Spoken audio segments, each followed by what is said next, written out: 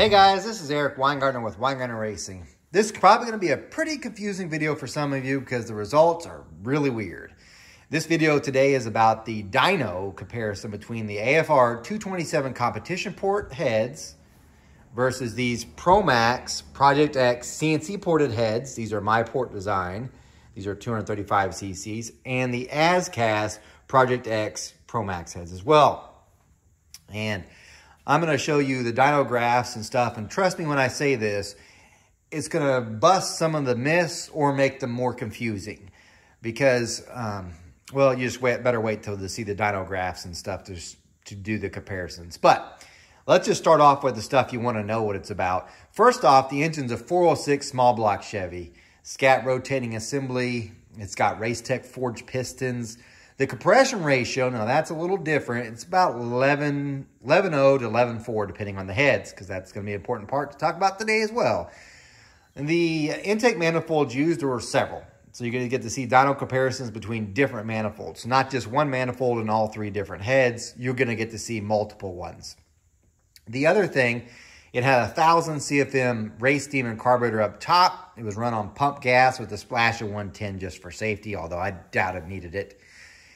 It also has a Urson solid roller camshaft, 260 degrees of duration on intake, 270 on exhaust, 108 lobe separation, 685 lift. Now for the heads. Unfortunately, the AFR 227 head is not here for me to do a show you. It's still bolted and attached to the engine.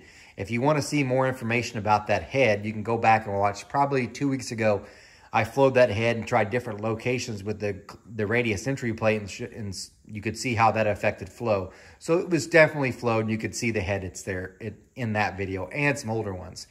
This one, it's really dirty because this one's also been ran on the dyno as well. This is the Promaxx Project X 235cc head. When I say it's my cylinder head design, because it is.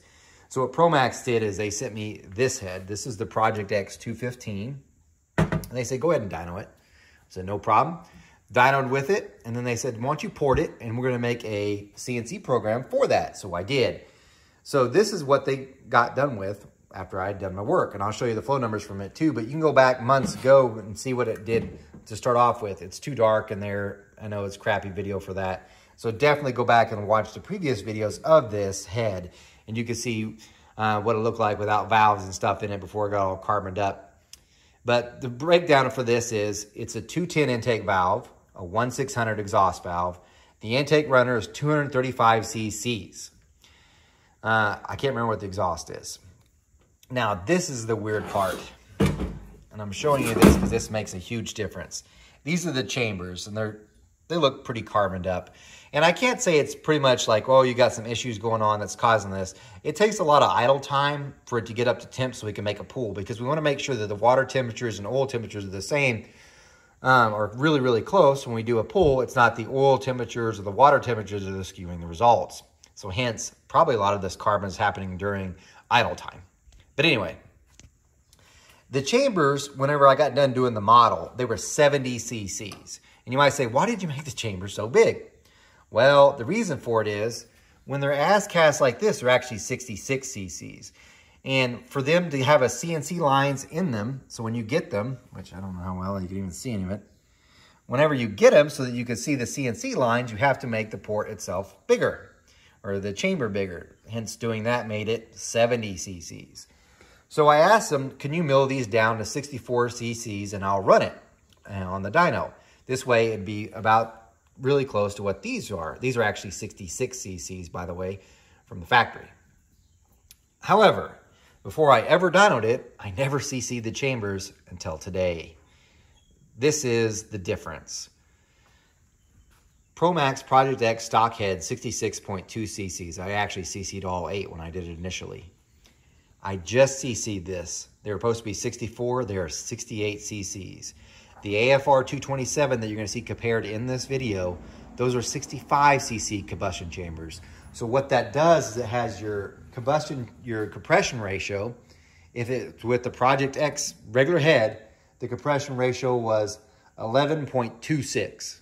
So you can round up to 11.3. With the CNC one, 11.02. So it's 0.3 lower.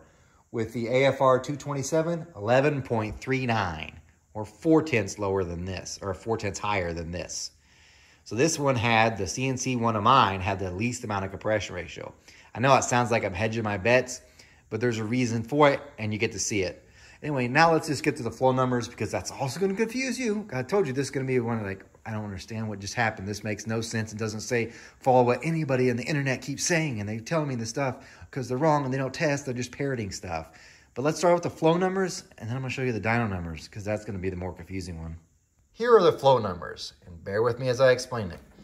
My Promaxx Project X 215 or 235 CNC head, 210 intake valve, same as the AFR is a 210 valve.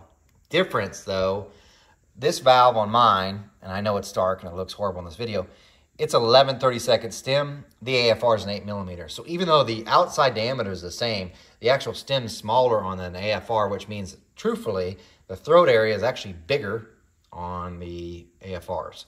However, here's the flow numbers. This is mine. Both were flowed on a 4155 bore on the Signs bench. It's a more realistic bench, I think. These are what the CNC head, this one right here from Promaxx with my port design flows. I don't mind saying it. 249 at 4, 309 at 6, and peaks at 324. These are some other things I was playing with beforehand. These are the true ones. Exhaust side, 180 at 4, 234 at peak. And that's without an exhaust pipe. To the AFR, same entry plate. Actually, this one was the better one. It went 257 at 4, which is 7 CFM better than my head. You might say, why is that though? Couple other things. Besides it having the AFR having the smaller stem valve, the AFR 227 is called a 60/40 spacing head. Man, you can't see nothing with this. What that means is this intake valve on the AFR, it's moved over towards the center, 60 thousandths. The exhaust is moved over towards the wall here, 40 thousandths. So in other words, what I'm trying to say is this intake valve gets moved over, it unshrouds it. So it's going to move more air at the lower RPMs because it's 60 thousandths away from the bore wall here compared to my head, which is a standard valve spacing. So there's a lot of reasons for that. I know I'm hedging my bets, but I'm just telling you. 257, so that's a pretty good gain over mine. And remember, they're smaller. I'm 235, they're 227 cc's. If we look at the next one, 291 at 5, yeah, it's a lot better than my 285. 6, I'm 308 or 309. Now I've beaten it. There, I'm better at 6. I'm better at 7, 316 to a 323. And we're pretty much tied at 9 at 324. But lower lifts definitely favor the AFR, and at the higher lifts, slightly edge on this. The exhaust side, if you look at it, it's better. We flow almost the same at peak, but at 400 valve lift, 295 versus my 280. I wouldn't worry too much about exhaust, but again, there you go. Also, don't forget, it's still their 8mm stem, and I'm 11/32. Doesn't really matter too much on the exhaust side, but I'm just showing you that. A couple other things to note is even though I'm 235 cc's, where my volume is compared to theirs is not the same. I've got a much bigger bowl than they do, and they've got a much bigger push rod pinch. Let me show you what I mean on that. Let me tilt this head again. Oh, I'm just going to drop it open. This is the push rod pinch, which you can hardly see. I know it's dark, and I'm sorry for a crappy video. Because when you move a valve over, so if I move this intake valve over 60 thousandths, the rocker set itself gets moved over 60 thousandths, which means that push rod slot gets moved over. So actually, even though I'm a bigger volume, the AFR 227, because everything's moved over this way, it actually has more cross-sectional area at the pinch than I do, than this 235. So need to know that. So bigger, yes, I've got more volume at the end because of my speed coming through the pinch is so fast, got to slow it to make the turn over the short side. But you get the idea in that they flow close to the same. Not at 400, but flow really close to the same. They're relatively close to being the same design. Chamber's close to the same design. Mine, of course, is a little bit bigger. One other thing about this is whenever my heads were milled to get them to the 68 cc's, it dropped this whole thing down, which means every intake, and you can go back and watch that video, that's a cool one too. Every intake that was bolted on these set lower here. Like it was, or have it wrong, sit higher. The intake port would be higher here.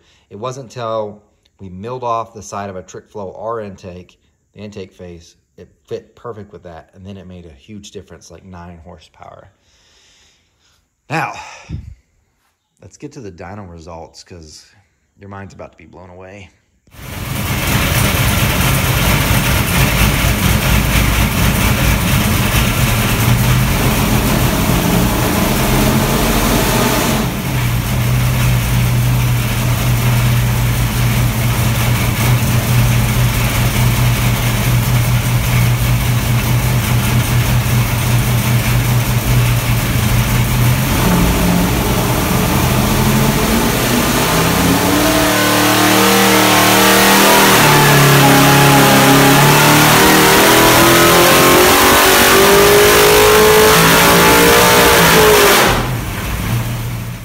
If you have a hard time seeing these graphs that I'm showing you that have all the horsepower and stuff, on my website or on my online store, which I'm going to put a link in the description, I have these.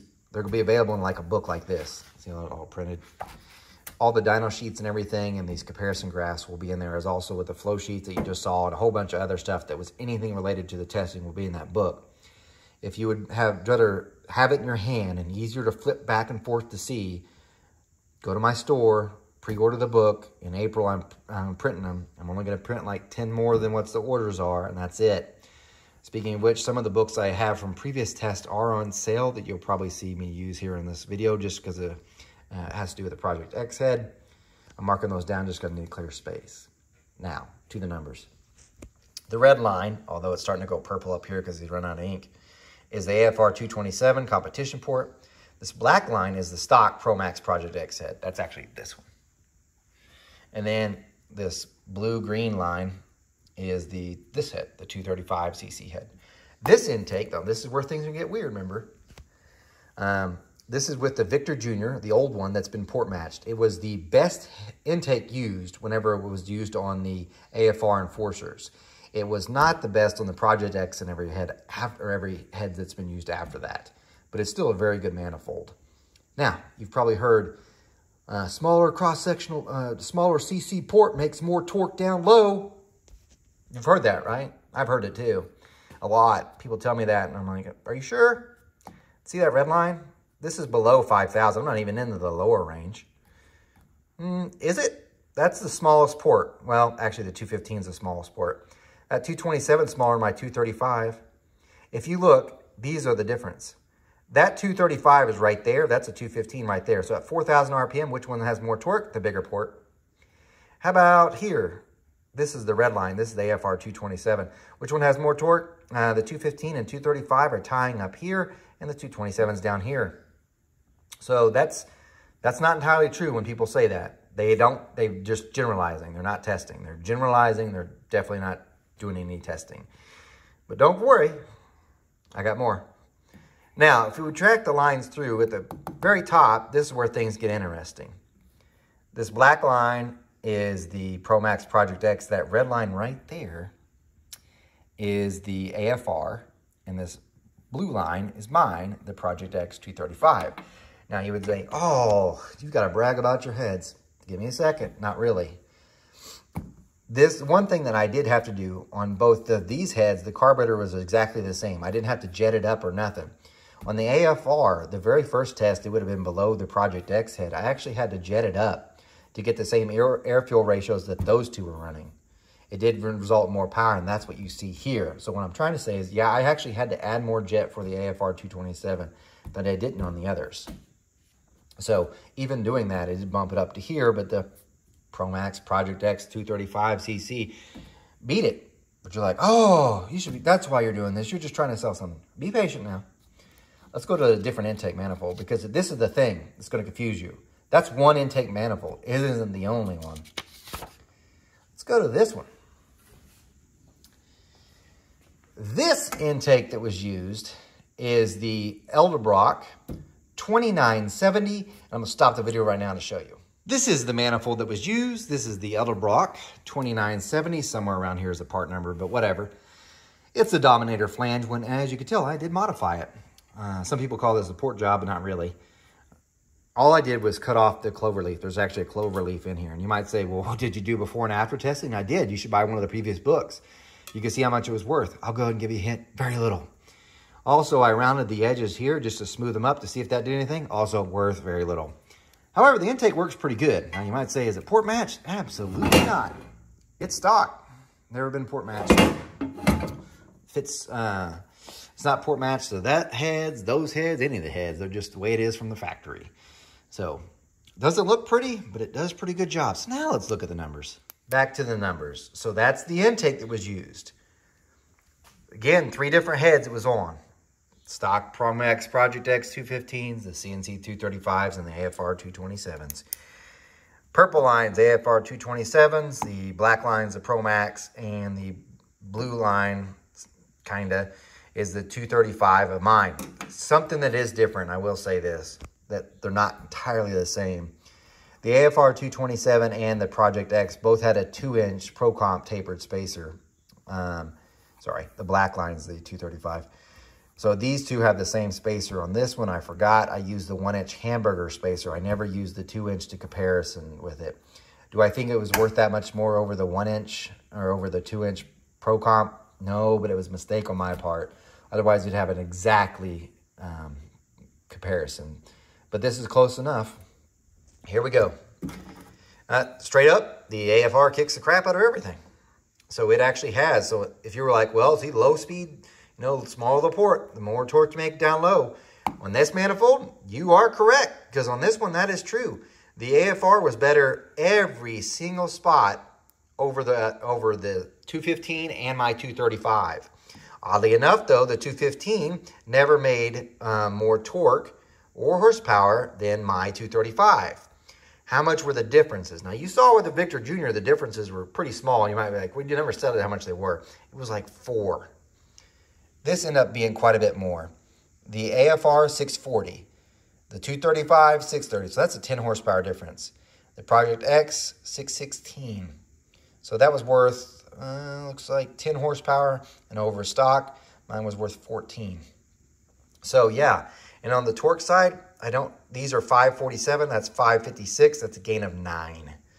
So yeah, it was up, definitely up. Interesting thing altogether. So now, there's a couple things that could play a part of this. You got to remember, I talked about it. Some of the things that may have closed this gap was, remember, the AFR actually has the highest compression ratio at 11.4. Mine's 11.04. So this is almost 4/10 of a compression ratio more. And this one's 11.3. So it's actually closer to the AFR. The other thing, and this one's big, it's the port alignment. Whenever this got milled off, so that the chambers could get smaller, otherwise they'd be really big, the intake never fit the same. So and I'm being straight up honest with you, and it sounds like I'm hedging my bets and I'm just so proud of mine, I'm trying to make justifications, but I'm being serious. When the AFR 227 was put on the engine, all the manifolds lined up really, really good with the AFR 227, comparing them to these. Most of the manifolds themselves were either wider or narrower than this, and most of them for sure on this one were shifted way up. On this one, they actually said okay, but they're wider. So the best fit was the AFR 227. And I actually shouldn't say this was wider. These ones are wide anyway, so none of the manifolds were doing that, but definitely was shifted up, which is a bad deal. It's definitely worth some power. So that and compression, maybe it'd been the same, but I just want to be upfront. But the winner for this one, AFR 227. But that wasn't the only manifold tested. Let's go to another one. Now, unfortunately, this one I only got to test on 2 different heads. This was the Edelbrock street ram. So this is the tunnel ram. That street ram was never tested on the 235cc head, so I don't have that head here to compare it to. So, unfortunately, I can't give you that comparison, which is, I know, weird. So instead, what you're doing is you have the AFR 227 versus the stock 215 Promaxx. This one's going to shock you. The pink line is the 227. The black line is the stock Project X. And as you could tell, the black line's in the lead, which means the stock Promaxx Project X, except for at the very start, which again, This goes against what people say when they're like, larger port makes more torque down low. Does it? But anyway, again, the smaller port does actually make more torque in the middle. And then it actually doesn't make more peak power, because if you look about 6600, that's where the AFR is better. And it's about 10. But for the most of the run, so from here, we'll be like 44 to 63, the stock Promaxx Project X is better. Not at peak. Something else to think about, huh? Now, you know I'm not done. I got another intake. These are some raw numbers, which I know you're never gonna, this is the Victor Jr. actually blended. I don't know why I'm showing you this besides you can see the numbers. This is the one I wanted to show you. The dual plane, the AFR 4812 dual plane, which you saw me test with the Dominator. This was with the 4150 carburetor. And what I wanted to show you was, I also tested the same configuration on the stock Promaxx Project X 215s. I didn't get a chance to test it on the 235s. Sorry about that. However, this is going to blow your mind too. No comparison graph, I'm sorry. Both are using the same carburetor, same spacer, exactly the same. This is the 227, yep, right there. And this is the stock 215. Ready to have your mind blown? If you look at the numbers, I'm going to go through. This is the 227, remember, and this is the 215. The 227 is better. And by the way, it started at 4200, so I have to go to here. 501 to 512. Yep, bigger port makes more torque than the smaller port at the same RPM. 4300, it is 508, so it's still making more. I'm going to go ahead and save you the drama. It's not until 4500, which it'd be 516 on the AFR 227 versus 5819, 525 at 4600 from the stock ones. Yeah, there, it's beating it. I don't have the comparison graph, so I'll go ahead and tell you. From 42 to 4500, the AFR 227 is better than the 215. So, bigger port made more torque down low than the stock, not even mine, stock 215s. Here's where it gets weird. The 215 made more power from that point on, so from 4500. So this bigger head made more torque down low. From 4500 on to 7000, the smaller head made more power. Look, 601 at a peak at 66. We go to 66 here, 591. It's up by almost 10. This head only flows 290. This one flows 327. That's 30 CFM more. Bigger volume. It should have made more power at the peak RPMs. Nope. Lesser flowing, smaller head made more. When I tell you this, this is going to confuse you. It does. Now at 7,000, it's making 581 with the 215 versus 580.5. So they're close, but for most of the part, that's right. The smaller head makes more horsepower at the higher RPM. There's a reason why I test a whole bunch of stuff, and a lot of you are like, well, I don't know why you're testing it. People have tested that before. Sometimes there's agendas that go with stuff, and sometimes I just want to see if they're right. This, I have no idea why it did what it did. Is the AFR 227 head good? Yes. Can it be beat by other heads? Evidently. Depends on what manifold you're in. Because if you're racing and you put that manifold on, looking at the graph, the AFR 227 with that manifold is kicking the crap out of the other stuff I have. You put a dual plane on, I know some of you do it. The 215's beating it. I don't know about the 235, I never tested that one. But then you put a Victor Jr. on, this one's beating all the rest. Unfortunately, I didn't get a chance to test the other things. There's one other intake I still want to test, and when I go back, I may. The Trick Flow R was the one I tested on this one after I got it milled down, and it became the best 4150 manifold tested with these heads after it was milled. I want to put that intake on the AFR 227. My fear is the port alignment's going to be horrible, and it's going to skew the AFR 227 to make it look worse. Maybe. I mean, But then again, all the manifolds didn't fit very good on this one, except for one, the trick flow. So, I don't know. Still has less compression too. Anyway, I know it's a longer video and it feels like I'm ranting. It's because I don't understand why some of this stuff happens, but I keep testing, hoping I can figure more stuff out.